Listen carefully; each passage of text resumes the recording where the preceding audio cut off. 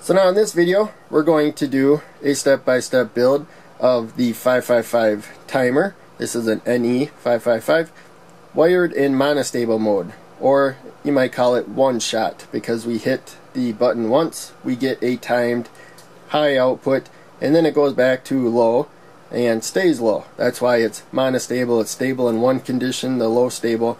We do something to disrupt that stability, and then it goes back to that. So in any case, we have to power it. Let's do those pins first.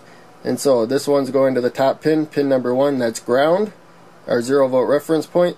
Pin number 8 here, there's a little divot up here, so it's 1, 2, 3, 4, then you jump across 5, 6, 7, 8. Pin number 8 goes to the positive side of the power supply. Power supply is off right now. And so that's how it powers all the things it needs to do. Plus there's 3 resistors in there, equal value resistors, and you tap into in between 2 of them, you get 1/3 of the power supply voltage there and 2/3 of the power supply voltage over there. This circuit uses half, or uses one of those. So we have a switch up here to give a low signal to pin number 2. We're gonna add a little bit more to pin number 2, so that's the second pin down. And then pin number 4 here, that is the reset pin. So we don't want the reset pin to do anything. So we don't want to leave it floating. We want to connect it directly to the positive rail. That will keep it from doing anything.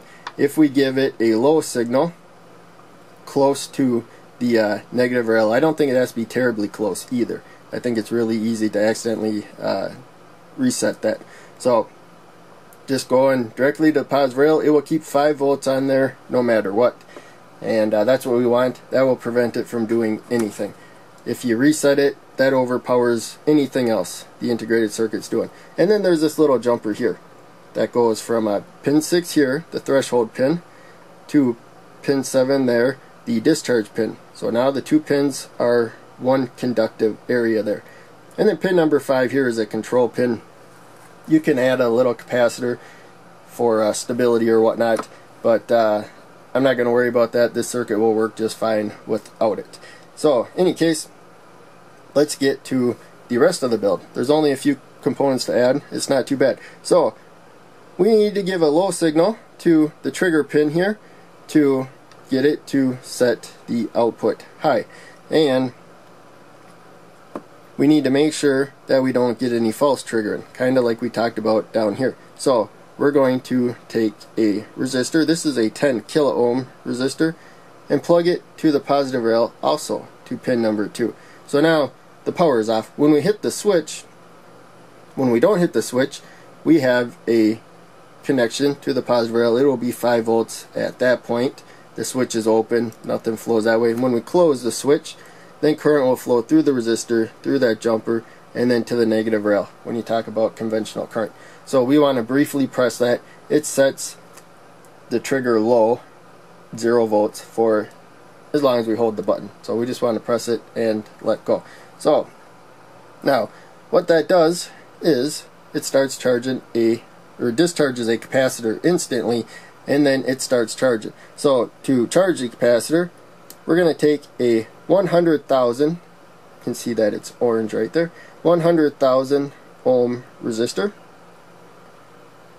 and that is going to set the charge time for a given capacitance. So a lower value resistor here will charge a given capacitor faster. A higher value resistor will charge it slower. That's one of the ways you can set the time. So we're going to use a 10 microfarad capacitor, and see if I can zoom in and see the, no, that's as far as I can zoom in before it will go blurry. There we go. So this is a 10 microfarad. There you can see 50 volts, and below it 10, there's mu. It kind of looks like a U and F. 10 microfarad. So 10 millionths of a farad. So this is polarized. The short lead we're going to put directly to the negative rail, and then the long lead, the positive side of the capacitor, we're going to put to that jumper. So it connects directly to that resistor there. And then negative side there's a dash on there, you may be able to see. So in any case, for the output, this is just so we can see what it is doing. We're going to take a resistor to pin number 3, the output pin, and then we're going to put it one row away from that jumper there. Right there. It's 220 ohm resistor. I'll turn it this way so you can see red, red, black for 2, 2, 0, and then 0 zeros after that. So 220 ohms. Then we're going to take an LED long lead, the anode, we're going to put to the resistor. Short lead, the cathode, we're going to go down to this jumper here so that it is set to light up when the output is more positive. And now let's turn on the power. I'll kind of move back. We're all done wiring now.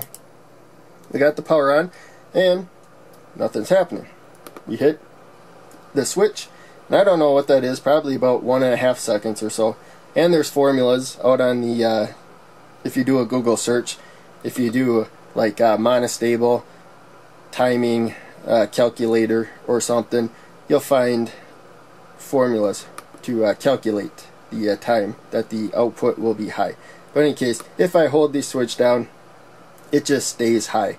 But if I let go, then you can see it turns off instantly. So I'm pretty sure as long as I let go before it is set to turn off, I think it will turn off at the same time. So it'll only stay on, it looks like, if I'm still holding it by the time the timing is done. So what's happening is right now the capacitor is charged.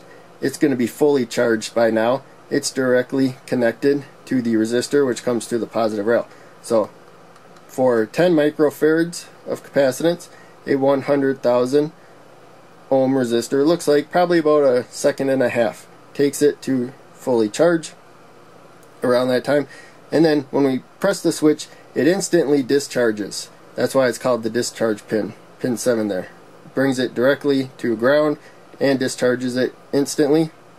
And then once it discharges, then the resistor starts charging the capacitor again. So in any case, hopefully that all made sense. This is one of the basic 555 timer circuits, and when you learn this one and the other two, you have a pretty good grasp of all the things you can do with the 555 timer. You just got to get more creative on how other circuitry reacts to what it is doing. And so hopefully you enjoyed the video. Thanks for watching. I will see you in the next one.